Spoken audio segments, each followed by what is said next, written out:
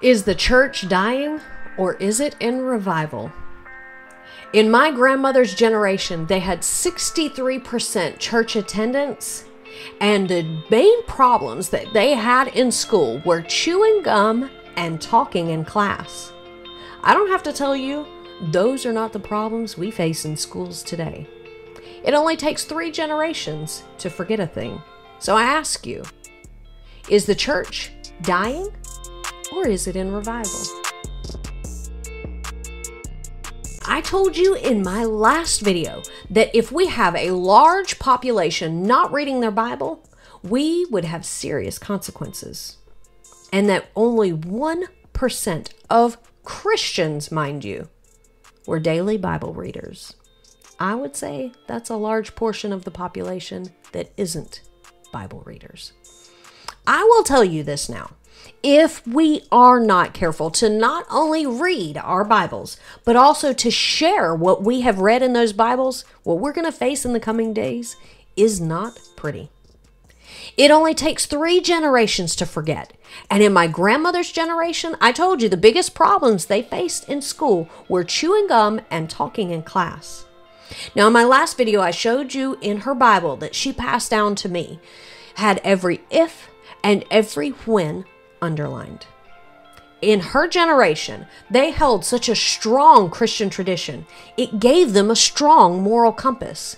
My generation holds feebly on to that, and I fear my children's generation doesn't grasp it at all.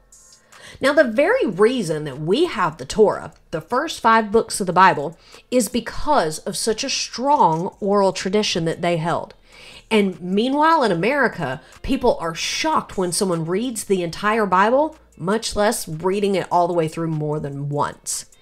Self-consciousness has often led us to not sharing the gospel. We've been concerned that we'll maybe say something wrong, and future generations have, as a result, been left out in the cold. Some have never heard the phrase and the words, God loves you. Can you imagine never hearing that? Maybe you're one of those people that has never heard those words. I'm here to tell you today, God loves you.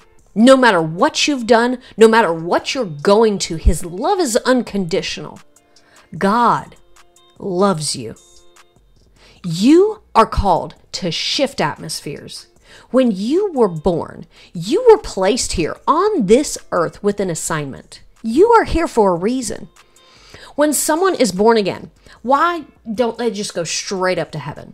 Well, I'll tell you one reason. Who could they tell about Jesus if they're already in heaven? When you were born with a distinct sound that is within you. Life has a sound, and it's marked with experiences. If there's no sound when a baby is born, it's not a good sign. Everybody gathers around that baby eager to hear something. They want to hear that when that baby opens its mouth, they have a sound that indicates that it's not only alive, but that it's doing well. When you enter this world, you bring with you a unique sound that nobody else has. The sound that God placed on the inside of you, it becomes marked with every experience you have ever had. There is a sound assignment here on this earth. There is a purpose to that sound. Are you aware that scientists have found that even flowers make a sound? They've even discovered that this sound varies based on whether or not they are carrying pollen. Now, by doing so, the bees are alerted as to whether or not they should visit those flowers. So, let me ask you this. What if those flowers suddenly decided to not make that sound because it's not in their personality? I mean, after all, it doesn't take all that. Well, if flowers were to suddenly decide that it was not in their personalities to make a sound, the bees couldn't find them, and everything we eat would change. The sound that you possess serves a specific purpose. You have it for a reason. Now, as humans, you have free will. God gave us that. As a result, you have the ability to choose whether or not to surrender to and use the sound that God has bestowed on each and every one of you. You have been given the option to leave the earth void of the unique sound that can only be produced by you. That's your option. He gives us free will. But keep this in mind. God does not make mistakes. You were born at this precise point in time in history for a reason. Do you realize your capability as a child of God? God tells us that we can partner with Him, that creative power that spoke earth, you and I, into existence. He tells us that we can partner with Him. Let's join Him. Let's partner with Him in proclaiming that His will be done on the earth. Let's say the church will not die on our watch. Let's access the heart of God by reading our Bibles and then opening our mouths to decree and declare what we've read, what's on His mind. Let's speak it into existence. According to 1 Corinthians 2, if you're concerned about this at all, God tells you in 1 Corinthians 2 that He's able to carry on where our human senses are unable to.